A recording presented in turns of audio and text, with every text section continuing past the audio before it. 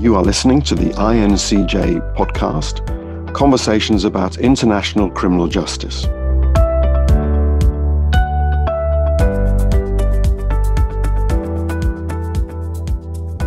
Welcome to a series called The Leadership Challenge. I'm John Scott, and this is an INCJ podcast and YouTube. There are many different leadership roles in the justice system and many leadership styles and issues.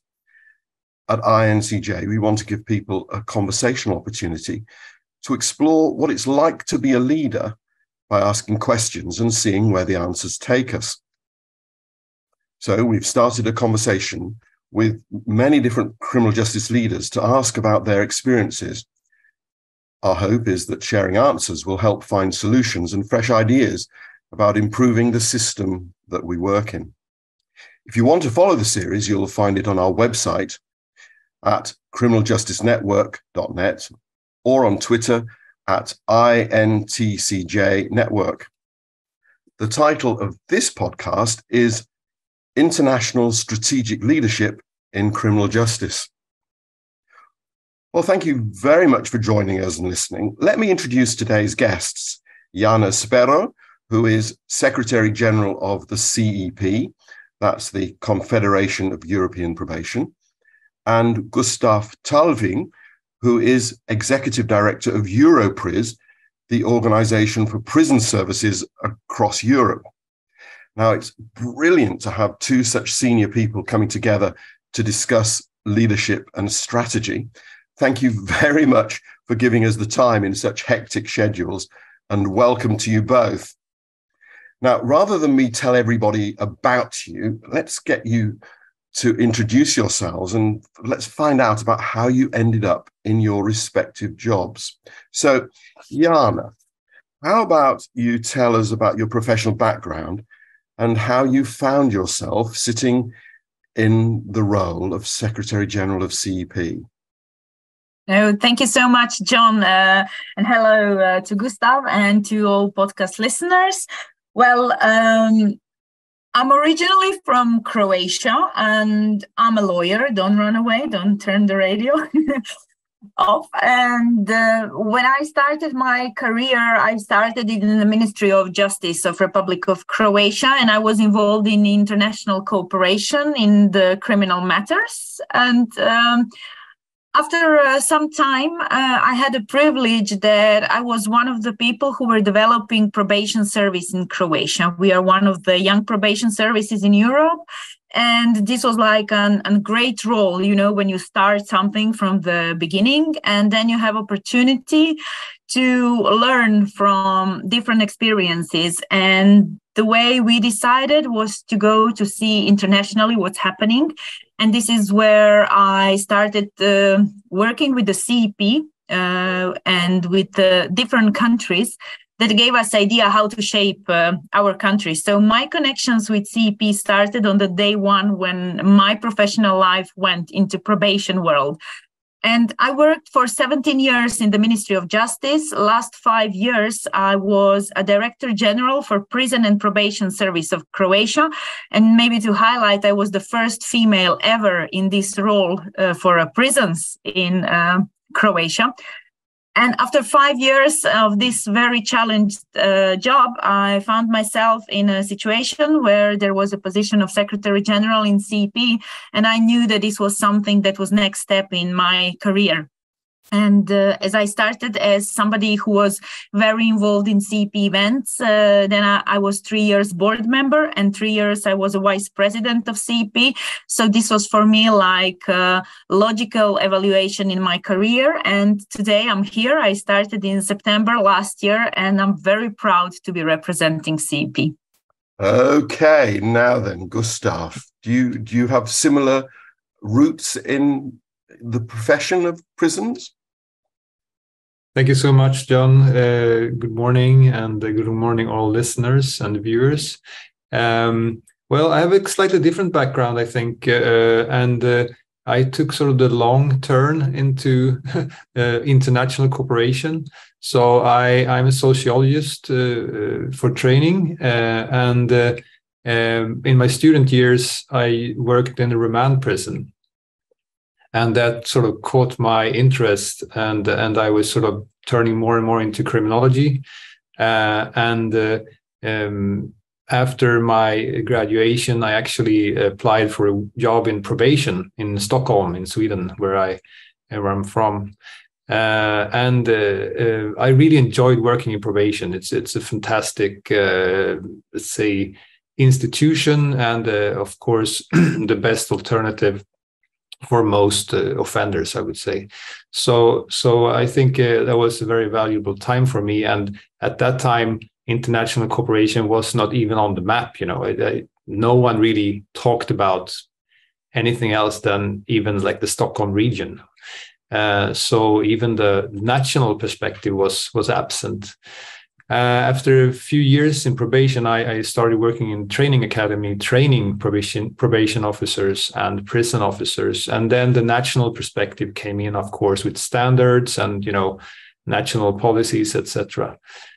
But it was first in 2007 when I started working in the head office with research and development, where the international field sort of opened up to me. And after a few years, I was appointed national representative for a project called Prisons of the Future. And this, of course, caught our interest. And this was actually coordinated by the Netherlands. So I was here in The Hague first time in 2012, I think, for this project. And this sort of opened up many relationships also with Europris, actually, which was part of this project. So that was my sort of entrance into international cooperation. And ever since then, I've been sort of a big fan of European cooperation and sort of trying to bring this also into my positions that I had in the Swedish service, to bring the international perspective into the development of operations. But what do you think this additional dimension of an international perspective gave to your understanding of the job? I think that there are so many solutions out there that can be inspiring, not maybe as a copy-paste format, but you can definitely see that on any level, you can get inspiration and empowerment by meeting others. And I also have experience from working in much poorer countries like Haiti and Somalia. And even there, you can see things and innovation solutions that sort of are mind-blowing in terms of being very sort of pragmatic and life-saving sometimes. So that could also be a relevant input, even for a very high-developed service like the Swedish one, for example. Okay, that's great. So can we perhaps look at the purpose of both your organizations? Because it's good, before we talk about collaboration, to think about what the organizations themselves do. So let's start with you, Gustav. What would you say the purpose of Europris, although I noticed that you've got a sign beside your head that says, so what's the purpose of Europris? Well, the purpose of Europris is fairly simple. Europris is a member organization, and a prison service joins Europris to improve their knowledge normally and to exchange experience and practice with their fellow prison professionals. So that's the main objective of Europris, to be a platform for European prison services. But what we also do is that we promote this rights-based and humane and also rehabilitation-oriented incarceration. So this is sort of the values that we build our work on. Moreover, I would say that we have the role, or the role emerged, I would say, after getting all this sort of support from our members, that we are now the voice of them in the Council of Europe and also towards the European Commission. But that has sort of emerged over the years, of course, with the support of our members. And last but not least, I would also like to mention that we are connecting with a wide network of criminal justice professionals. So it's not only prisons, but also judiciary, probation, researchers and policymakers on different levels. So it's a very wide network, connecting and trying to provide the best services possible for our members. That's really clearly put. Thank you. So now let's switch to ask the same question about CEP. What would you say was the purpose of your organization, Jana? Well, Confederation of European Probation, we are an umbrella organization for probation institutions in Europe. We are a network organization, and we like to say that we are gathering the probation family. So we like to call ourselves the family because it's all about learning and sharing best experiences. For us, that is the crucial, that we are connected, all the practitioners, managers, decision makers, but also it's very important to say in the criminal justice field, because we need to work together. So for CEP today, it's very important that we unite probation organizations all over Europe. And there are differences between the countries, but it's most important that we share the values and that we have the common goal, because the offender today here, tomorrow is there. So it's very important that we have values that are common, no matter of the differences between different organizations. Also, for us, it's very important to professionalize the sector of probation. This is why we have a lot of different activities aiming to professionalization that can come to every probation officer and the manager in our member countries. And we want to raise the profile of probation in the global arena of criminal justice systems. And just like Gustav said, we are the eyes and the ears for the European Commission and the Council of Europe in the field, where we work with the professionals, where we can hear their needs, where we can spread the word about what's important and how to continue. So this is very important, and we use our events for connecting people. We are doing projects that are connecting different countries and giving some results that can be benefit for everyone. And what is very important to say, there's no copy-paste, that's learning from each other. And even when you're doing a project as an expert, every time when you go somewhere, you bring something back home. So it's always two-way road of sharing the best practices, but also sharing what doesn't work so that we can help somebody to avoid something that has already been shown not to be the best practice. So that's very important. I noticed you both used the phrase not copy pasting, the idea that just because something works, let's say in Croatia, you can't just lift it up and drop it into another society. So valuing difference, perhaps learning what the principles are, is that also part of listening and learning?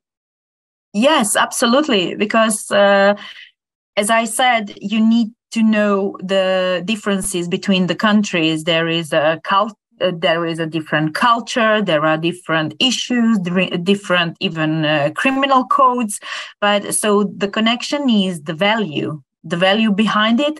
And then the good idea doesn't have to be copy-paste, but you get the idea and then you tailor-made it for your own needs. So maybe if I can give one example, it's like, of course, you know about Oasis. And when we needed the assessment tool in Croatia, well, we took the idea of Oasis, but then we made Croasis, as we called it in as a joke, because you need to tailor-made it to what your service needs. But the good idea is what gives you that first inspiration to do something good that is evidence-based. Okay, that's really interesting. Oasis, just in case people don't know, was a system developed in the UK, and there's always a danger in imposing things that might be relevant in one country and assuming that they can just transfer.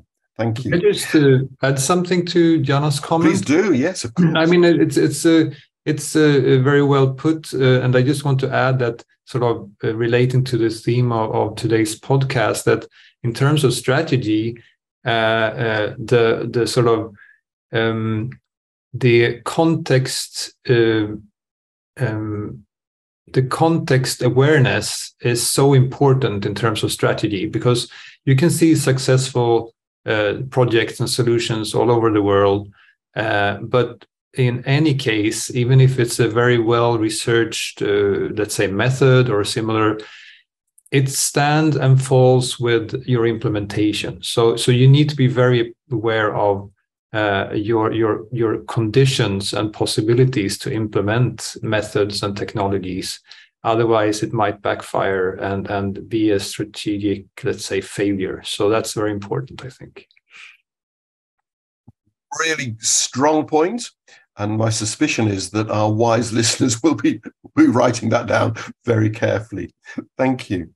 Let's look at your specific roles and maybe how you interpret those. You've got very different titles. So one's called, I think, an executive director, and the other secretary general.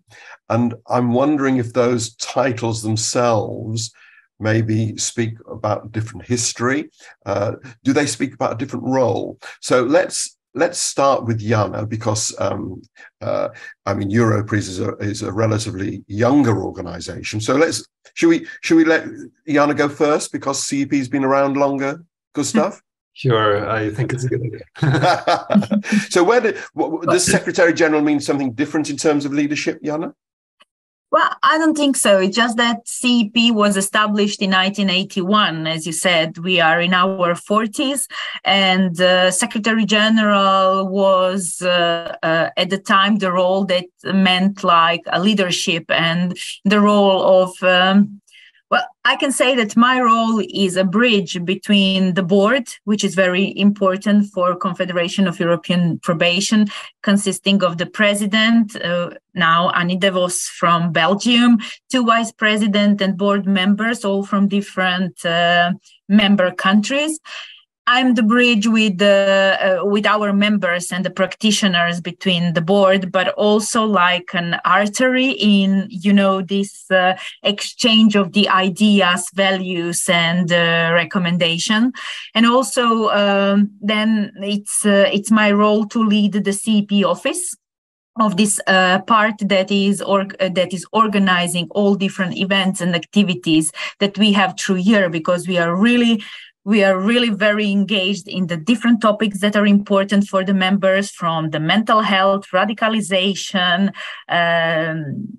electronic monitoring, you name it, everything that is important for our members, we have something about it. We run a lot of expert groups, we have webinars, we have workshops, conferences. So constantly, this is a lot of activities that need to be maintained. So it's like being a skipper on a boat. You need to really take into account everything that your crew needs, that your passengers need, the winds. And so it is very important to be here and to be this kind of a bridge between everyone.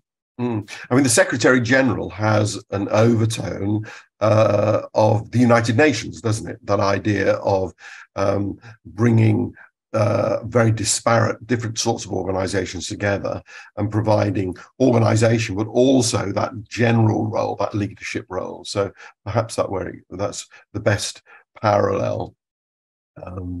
Okay, so executive director, what does that mean, Gustav?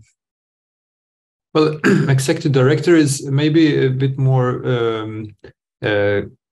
direct role, even though the tasks and responsibilities are very similar between me and Jana, I think.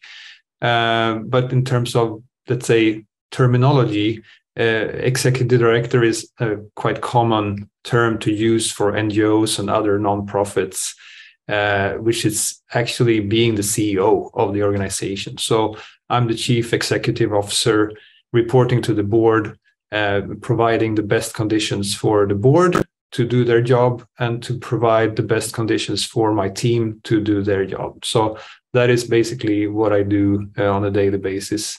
If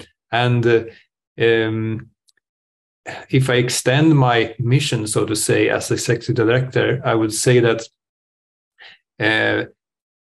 sort of in line with the mission of Europris, if I do my job well, our members will also do their job better. So this is sort of linked also to the performance of our members at the end of the day. Yeah.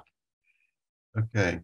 And I'm interested, who supports you in your role? Are you isolated, a figure? Because one of the things about being a leader is that you can end up being a solo player. Where does your support come from, Gustav? I must admit that it is a fairly lonely role. You have to be strong in this role. You're sort of exposed to a lot of temptations, a lot of requests, a lot of criticism sometimes also in the directions you take with your organization. And you need to be very clear about your vision and have a good support. So, but still, in the European context, working with prisons at least is a fairly lonely position. It's not that there are many similar organizations or that I have colleagues like next door that I can go talk to. So we have this platform called Criminal Justice Network Platform Europe, and that platform is, for me, has from day one been very valuable. And that is Jana Špero and Edith Tertz from the European Forum on Restorative Justice. The three of us, we are sort of teaming up together, and I find this collaboration also on management level very supportive. So that's been like a lifesaver for me sometimes, because you really need to reach out to your, let's say, fellow colleagues and with questions that are not maybe relating to the board's work or the team. So you need some people on the same level as yourself. So I find that network very supportive. What about in your role, Jana? Do you feel the same level of being a solo player? Well, it depends on what are we talking. Gustav really explained this nicely. I have a really excellent connection with the CP president and presidium, with vice presidents, and of course with the board. So it's about the planning, about the strategy, about the values, and deciding on where we want to go with the organization. On the other hand, it's also very important to have colleagues like Gustav, who are more on this other side, on our own administrative things that we need to do as an NGO working internationally. It's very good to have somebody who's doing the same job, so you can ask just for some advice about different topics. But it's always, also good to cooperate and just talk with different colleagues from different countries, because good ideas always come from a variety of different places. So I think that in the probation international world, I can say that I have more than colleagues. I found myself a friend for life. So this is something that is very important for me. This is like... it's a very nice place to work, although it's with so much diversity, people coming from far away, but you can really feel comfortable working here. Okay, so do you think that friendship is based on having the same values or the same job tasks? Well, absolutely. When you find somebody who's sharing your values and understands exactly the job that you are doing, it's very easy to connect. And as I said, the probation world is very open-minded and open. I always like to highlight that we don't see each other as we are not competitive. We are more like help-oriented, which is really the focus and the meaning of the probation when we work with the client, but also happens with the professionals. It's like you feel that you want to help your colleague. If you know how to do something, you want to be there for them. This is my feeling, and I had this on different levels of my work. I told you when I started building the probation service in Croatia, I really felt good in the arms of this probation family. And then when I grew up in this world, and when I had the role to help some new kids, it was for me so important to be there for them and to share my experience. And really, this is a very nice. I really feel comfortable working with my colleagues. Okay, so we're going to move to a less supportive and feelings aspect of the job, and maybe to more of a head aspect of the job, which is developing strategy. Now, quite often when people are very busy, it's the strategy aspects of the job which get put to one side or left. And you are in big international roles. And I want to ask you both about how important developing strategy is to your job. So perhaps let's stay with you, Jana. So is the big picture developing strategy, is that something you spend much time on? Yes, it's very important because, like you said in the beginning, John, the schedule for international organization is very tight.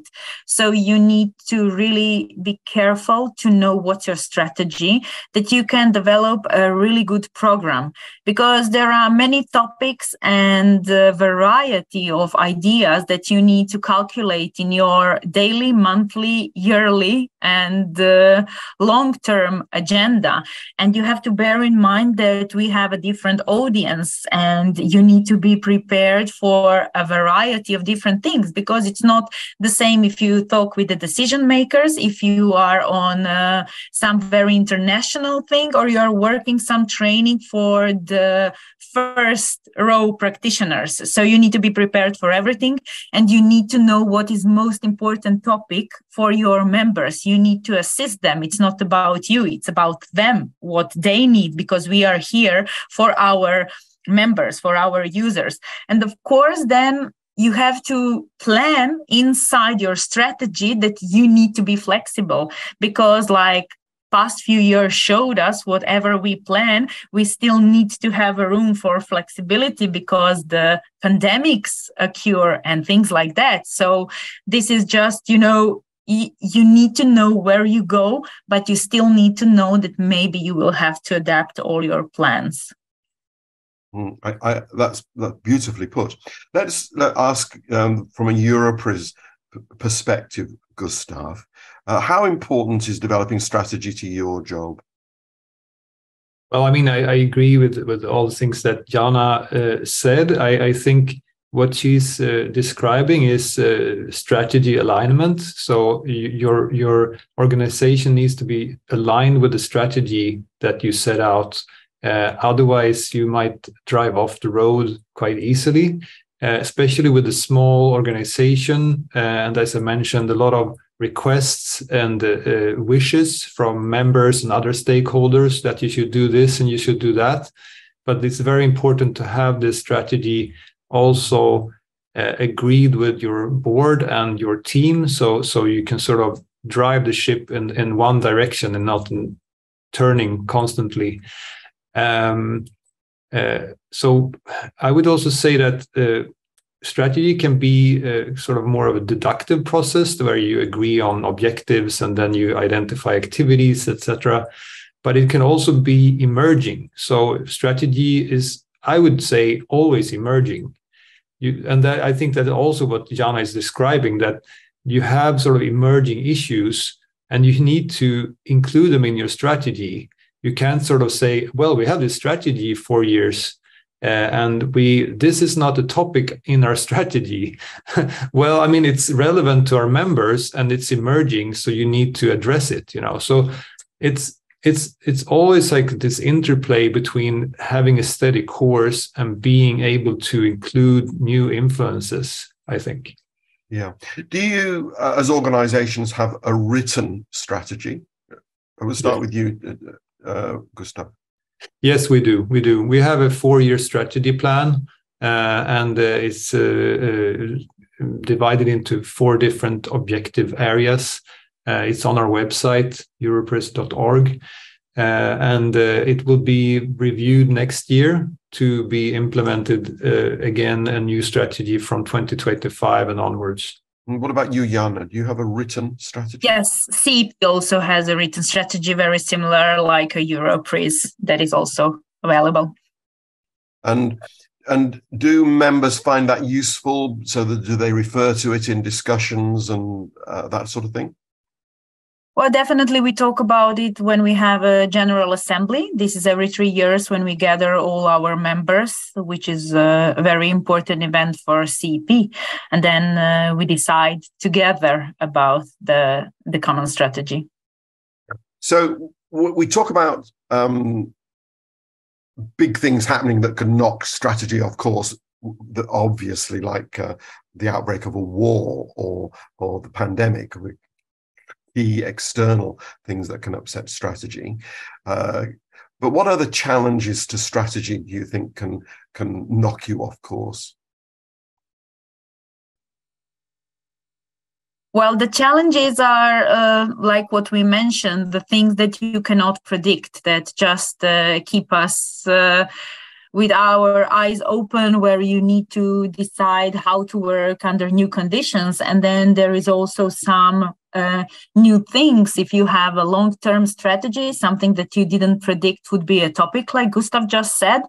But actually, and also it's very important to have a support from members. It's important to have stable finances in order to do everything that you planned. So there are many factors, but when you are preparing your organizational documents, you always have to think about all these challenges ahead, and you always have to have a plan B. And if the plan B doesn't work, there's a lot of letters in alphabet, so you have to have a plan C, D, and Gustav, do you agree with me? I completely agree, and I think that sort of divide you made, John, when you sort of introduced this question, maybe it's a little bit artificial. I don't think strategy is only about brains. Actually, it's also about values, because, as Jana is saying, when you're sort of facing a crisis, it's sort of the values that guides you. So that's why it's so important in our type of organizations to have a constant discussion about values and what we stand for, because that is what will guide you when COVID or something else hits you, and also a value is not only about human rights and these kind of things. Of course, they are core values of our organizations, but also let's say what we started this discussion about, what's the purpose of our organization. So that will guide us in these difficult situations. I think it's beautifully put. The other thing that I wanted just to test you about in relation to challenges, Jana mentioned money. Well, resources can be people and money, can't it? And that resource challenges are often the thing that can trip up a well-worked plan. Do you, from either CEP or Europris point of view, have any resource challenges coming over the horizon? Yes, for sure. Since the pandemic, there has been a lot of turbulence in terms of living costs and inflation, and also salaries increasing. We also see let's say, insecurity within the funding streams from the European Commission, for example. You have cutbacks in the Commission grants and the Commission funding. So there has been some, let's say, uncertainty financially the last couple of years. And that has been debated also internally in Europris just very recently. Okay. Do you want to comment on that, Jana? Well, it's just that, the same what happens to each of us as individual is also reflecting to every organization, like the cost of living, the cost of traveling is going very high. So you need to be more careful when planning things and think about how this will be possible and doable, because the most important thing is, no matter what, you cannot lose the quality. the quality needs to stay. So that is the crucial thing. You cannot say, well, the fonts are not good, so then we will lose the quality. No, then you need to do something. So sometimes you change from face-to-face to online, but you keep the quality. That's the crucial thing. That's really interesting. So do you see your organizations moving more online to cut down on the cost of travel and that sort of thing? No, I wouldn't say that. It's just you need to be very practical, and you need to see, because traveling takes a lot of time. So you need to set the difference between the meetings that really have added value if they are face-to-face, or the things that actually you can reach the goal by having people online. And if it will be easier for participants for shorter type of events, or to have more people attending than the people that could travel. But this is something that is part of your strategy, and you need to really think careful about this, because we know that both ways have some really good sides, and this is why you really have to think about it. So the resources challenge in terms of use of time, Gustav, virtual versus face-to-face. What's Europris doing about that? I would say that we are digitalizing a lot. Europris started Europris is the same age as my son, I realize now.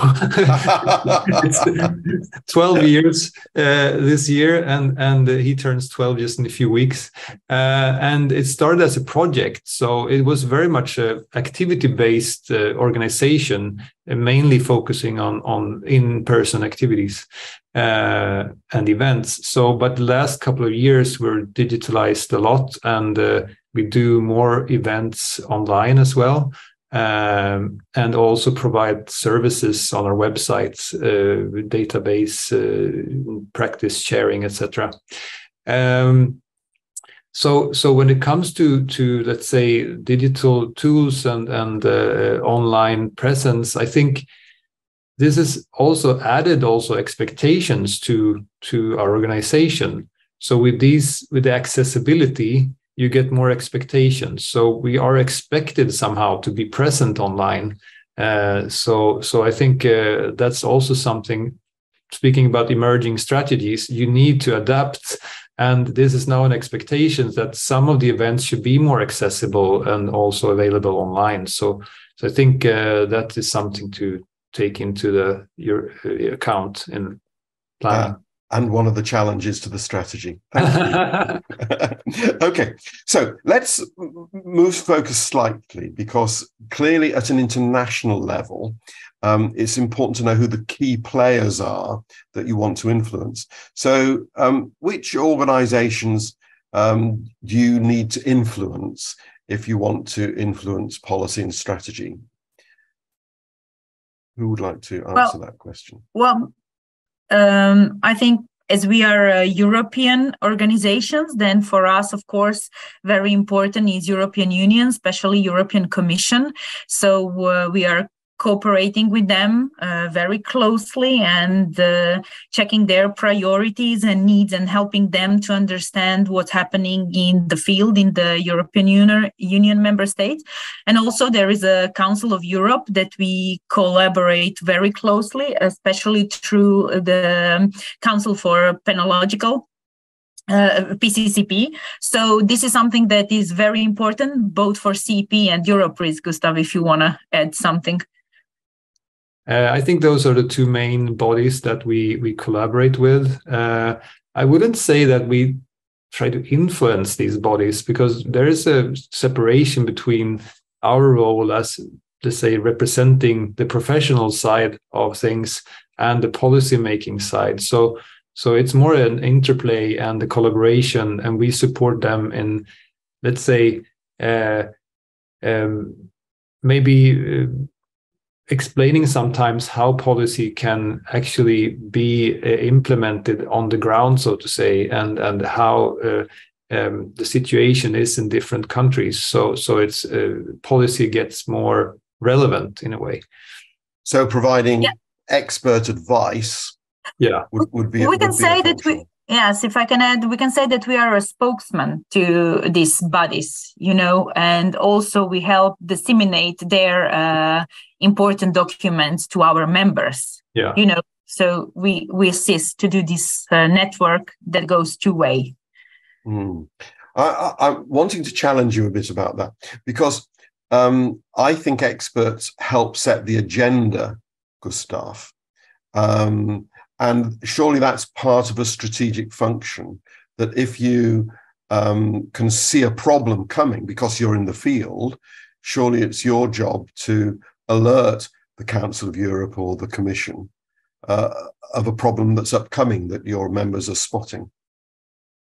Jon, you're completely right. I remember there's even in terms of sociology and power relations, there is a very clear method on how to exercise power by agenda setting, as you say. So agenda setting is, of course, a way to influence policy in a way, because you move the spotlight to different areas. So I completely agree that we have this power, if you call it that. We have the possibility to highlight different areas, but it's always emerging from the needs of our members, or it's empirically based always. So we have now, for example, organized crime, international organized crime in prisons is clearly a growing problem. And prisons has been excluded from European strategies in general when it comes to organized crime, which is a mistake, I think, because most convicted high-profile offenders end up in prison, and some of them keep committing crimes in prison and from prison. So to include prisons in these strategies is very important to succeed. So this is just an example of a let's say an topic and an area that we are now highlighting to policymakers to maybe that needs more attention. So yeah, you're completely right. Agenda setting is a way for us to influence. Yeah, I mean, that's again really well put. And the point is that crime has such a strong international component, whether it be drugs or people smuggling or migration or internet crime, for example. The material that's made internationally for sex offences. If you're not grasping international components of crime, you're letting your local communities down. That seems to me a strategic issue which has to be tackled at supranational level and not just at community level. So I think the argument's on your side there, Gustav. Thanks, Jon. Thanks for your support. I just think that also that this is still on a practitioner level sort of a fairly alien materia. Like what does international cooperation? What has it to do with me, with my work? So this is something that we have to also promote and explain how internationalized everything is today, and that transfer of a prisoner or a probation sentence from one country to another, it requires a lot of, let's say, legal support and procedures, etc., to actually happen. So there are so much international. Also on the operational side, like Europol, Eurojust, based here in The Hague, that sort of are also on the operational level working with crime and to prevent crime. And until now, or at least in my view, probation and prisons has been fairly excluded from this. So it's been more focusing on law enforcement, so to say.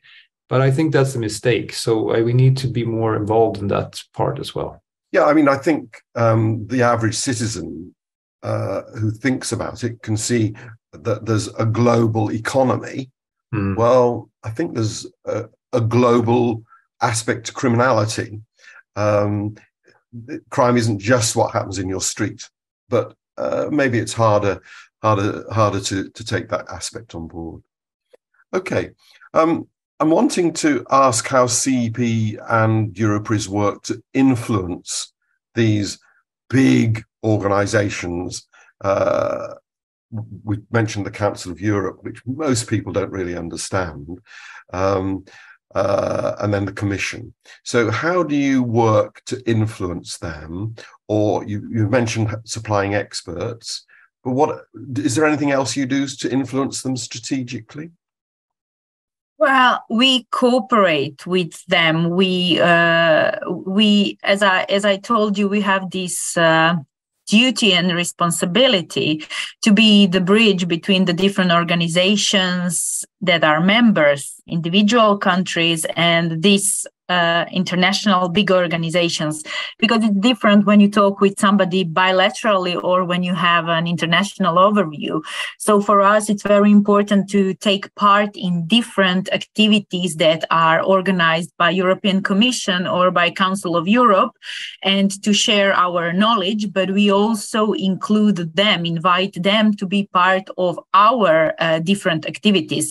This is very important, and as I highlighted, it's about disseminating what is very important, because there are always priorities. And then, for example, if there is a new document regarding the alternatives to pretrial detention coming from European Union, it's very important that it reach all our members, that we mention it in our events, on our social media, on our website. And for example, for the Council of Europe, it was now the last big topic for the PCCP was about the mental health, the white paper. So of course we took a part in this, sending the questionnaires to member states, to checking different things in the field, how something functions, and of course promoting the paper and the work on it. So there are a variety of activities where we work in the partnership. That is most important to highlight. So it's a give and take relationship from your point of view. Well, absolutely. Mm-hmm. Gustav? Well, I'm completely in agreement with Jana. We're just on the same page in this sense. It's a cooperation, I would say. That's how we succeed, and to have, let's say, clarity of the roles of the different organizations. What do you think are the secrets of good collaboration between organizations? Well, as I mentioned, I think having a clear sort of identity of your own role, clear, let's say, definition of what is the purpose of your organization and what are the limits. And for us, let's say, driving policy has not been included in our mission, so to say. So Europris is a practitioner-based organization where we can provide expertise to other organizations as well, but that's always sort of comes from the practice and our members. So I think that sort of having a clear idea, it's basically in any relationship, also personal relationships. I think the more sort of the more safe you feel in your own role, the better you can relate to others, to be honest. Jana, what do you think the secrets are? I agree with Gustav, of course, and I want to say it's also very important that you are professional and hardworking in what you do, because it's also very important that we are a reliable partner and that we are open for sharing and for thinking, and sometimes thinking outside of the box, and being there. If there is a task, you need to be there and you need to know how to respond to it. Okay. I mean, you're both relatively recently appointed, and you mentioned the importance of relationships. How did you, to use the American term, reach out to establish personal relationships with the key people? For example, in the Council of Europe, did you know people already, or did you have to go and meet them for the first time? Well, Go, Gustav. Thanks, Jana. Well, I mean, it's of course depends a little bit on let's say the handover from your predecessor, what kind of network was established already. I had a pretty good handover when it comes to personal contacts, and I was also policy officer for Europris before the pandemic. So I had some of these contacts myself, but I still think some of these organizations are fairly difficult to figure out how they operate, and you sort of need to find your way. And this is again sharing, I think, between CP and Europris, that we sort of share like tips and tricks, like contact this person or they ask for you, you know, so you sort of help each other, support each other in connecting with the right people. So I think that's so I'm always promoting CP when I meet other stakeholders, because we are sort of sister and brother in a way. Yeah. The same with restorative justice. The same with the restorative justice organization. Yes, they open doors for you too. Yes, because we, as Gustav before said, we have this like a platform of the Criminal Justice Europe together with Restorative Justice, Prisons and the Probation. And I have to say, very similar, like Gustav, we really are brother and sister, like brother and sister organizations. That it's that it was super easy, because I also had a nice period with the former Secretary General Willem van der Brug, who also informed me about the context, and we visited some persons together.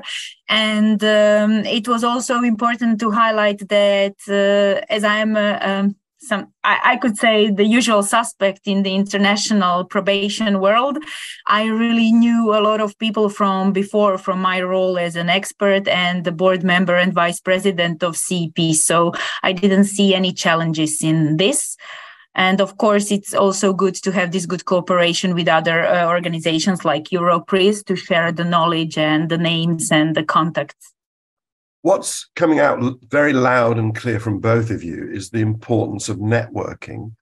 And I'm going to say networking skills to strategic leadership. Would you agree? Yeah, I agree. I think when it comes to strategy, what is networking? Networking is not only connecting socially. Networking also has a professional component, I think, always. So it's about relating your own activities or operations to others' activities and operations. And by doing that, you can sort of see opportunities and limitations, maybe also in your own reality, so to say.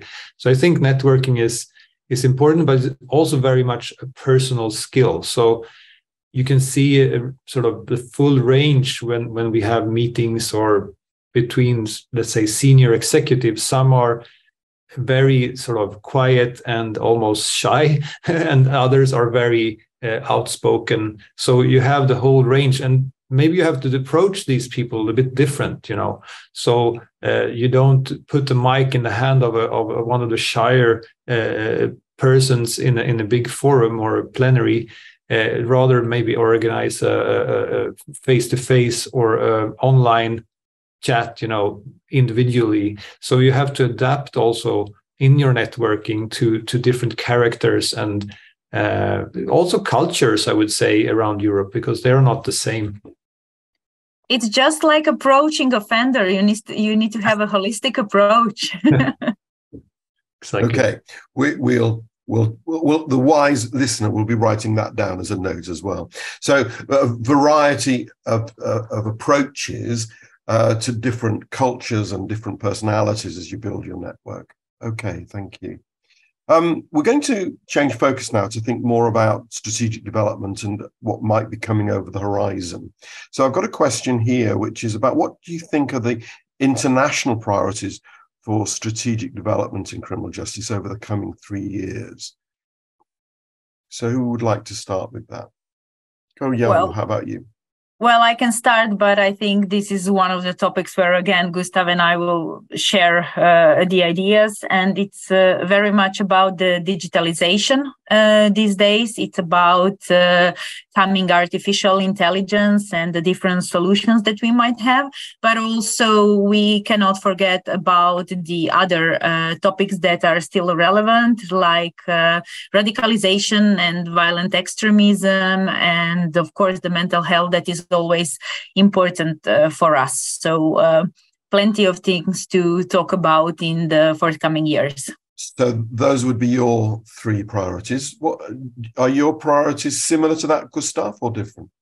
Yeah, there's a certain overlap in that sense, but I will just put as, let's say, top one priority in most prison services today is actually staffing. So staff recruitment, staff retention, and staff well-being is they are all connected, and it's really a matter of survival, for these services. So me and Jana, we were in a prison here just a few months ago in the Netherlands, and they closed the whole wing because of lack of staff. So this is really affecting countries all over, and I think this is really about this long-term survival of an organization and meeting the objectives. So in terms of protecting the needs and the rights of prisoners and probationers, I think staffing will be crucial for the coming 10 years, I would say, because it's such a long-term issue. Yes, absolutely. I agree with Gustav, and we already had some activities that are tackling this topic. We already started thinking how to attract new people, how to make working with the offenders more attractive. But there's plenty to do that we can still attract, and that we can really train a good staff for the future. And just to pick up on that, I think also that this is a very typical example of emerging strategy. So when we are now forming our coming strategy for Europris, staffing, of course, has been an issue before, but now it's that critical that maybe Europris has to enter, let's say, a role of promoting working in prisons. So this is a completely new role for us to promote prison work and prison as a profession. It might be a little bit different for CP, I don't know, but for us, it would be something new to actually showcase and promote that working in a prison is a highly skilled job and very interesting, and there's a variety of careers you can make within prison. But that hasn't been our role so far, but it could really be that in a couple of years that we are more actively in almost like promoting working in prison because the staffing crisis we see. Mm-hmm. And also one topic to talk about is being aware of the possible net widening, and to think about that in future, that we don't get more and more number of offenders, although the crime rates are not raising so high. So people being sucked into the criminal justice system unnecessarily. Also something to think about. Okay. Can I reflect on that staffing question? Because I think there is, I'm going to say, a supranational strategic issue about staffing. Can I compare the criminal justice system to the health system, where a nurse and a doctor, with their qualifications, can very easily move between one system and another, but a probation officer or a prison officer cannot move between one system and another? There isn't a sort of a systemic approach to staffing, and I wonder if there's a strategic challenge to us thinking more systemically about staffing. Do you think that's a strategic issue we could look at? Well, in some countries, these transfers are possible. In some are not. So this is also very individual in some countries. And for example, there was a multilateral meeting on staff recruitment and training in Strasbourg in Council of Europe, and many countries reported that they have problem finding a new staff. And then we heard from Spain that they moved the training center outside of the capital city inside, and that they invested a lot to promote it as important role in the society. They also named the street after people working with the offenders and things like that, and they really raised the numbers of people interested in working. So it's also about showing again the value of people and the importance of working with the offenders, because in nowadays, maybe it's important to highlight how important task this is, and always to remind the decision makers that in the roots of working with the offenders is a human contact, and that the staff is so important for our services, and that we need to show the staff that we really appreciate their work. So we value a nurse, but we don't value a prison officer. I would say that I mean, it's a good analogy, I think, or bad, depending on how you put it. But the analogy with the doctor and the nurse is that these are true professions, and there are very few true professions globally. Jana is a lawyer; that's also a true profession. But in terms of transferability, there are very few professions where you can actually say there is this agreement, you have these associations representing this profession, and it's globally agreed that these are the qualifications to be a lawyer or be a physician, for example. So I think that's one of the reasons. It's quite, I mean, many professions are not true professions in the theoretical, let's say, definition, but there are efforts being made to make prison officer into a more clear profession.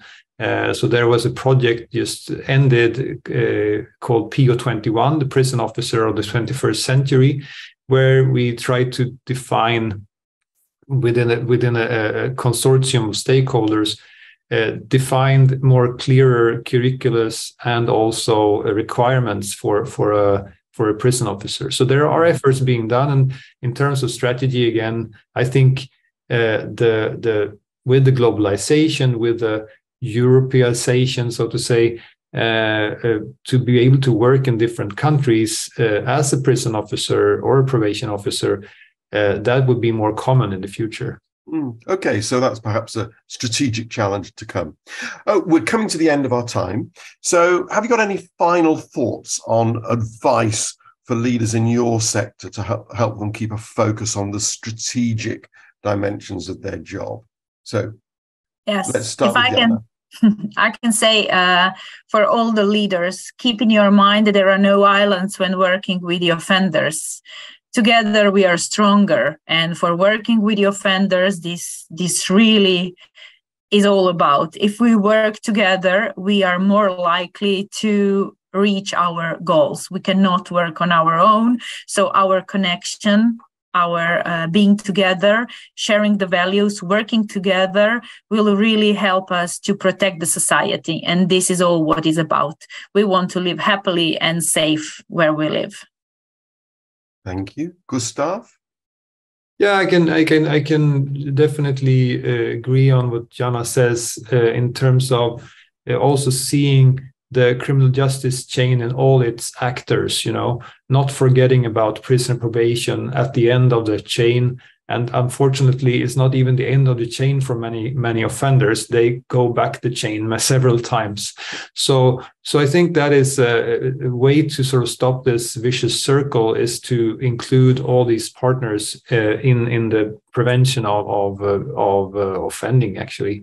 But more generally, when it comes to strategy, I think that it's important to define the purpose of your organization and to dig deeper into your organization and see what's the background, where do we come from, and what does this mean for the future.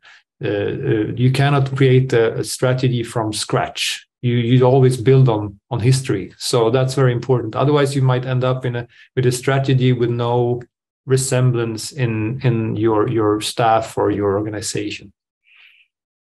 Thank you, Gustav. Thank you, Jana. You've shown us how important the big picture is. And I think it's time now to sign off. So thank you, everybody out there, for listening. We hope that you stay safe and hope that you can join us next time with an INCJ podcast. Goodbye, and thank you very much. Podcasts are available on your normal provider via iTunes and Google under INCJ Podcasts. You have been listening to the INCJ podcast, conversations about international criminal justice. To find out more, go to our website at criminaljusticenetwork.net or follow us on Twitter at INTCJ Network.